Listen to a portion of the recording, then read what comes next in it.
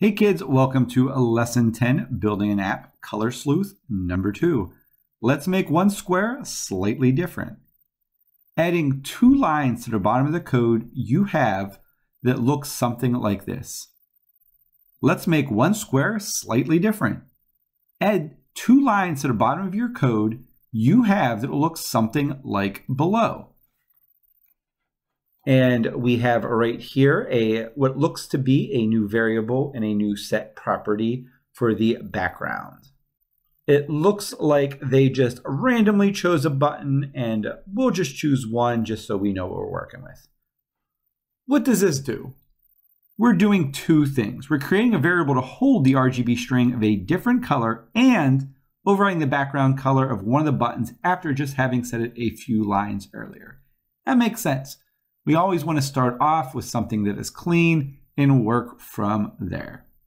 This seems pretty straightforward. So let's go ahead and tackle this problem. Looks like our code from the previous lesson is imported.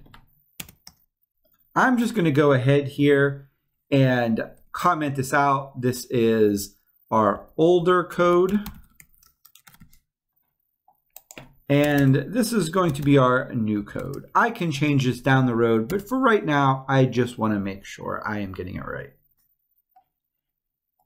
Since we're doing one, I'm just going to come over here, copy and paste this code down here.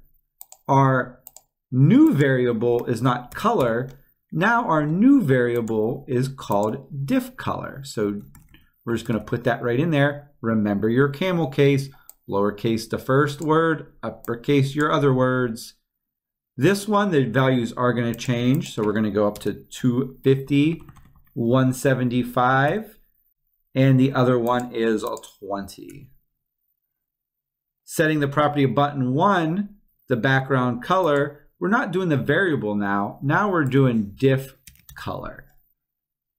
It'll write it in orange, and then it'll immediately, and faster than we can see, overwrite it with a slightly different version of orange. Let's go ahead and see if that's what happens. As you can see, 3 are a darker orange, and this is a little lighter. Even I can tell that difference a little, but it's getting hard. This is going to be a hard project for me, but that's all right. We will push on through.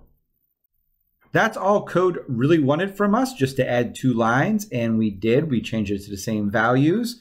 And our code ran as intended. I think that's all code.org wanted from us. Let's see how we did. Hey, good job, kids. I'll see you on the next lesson.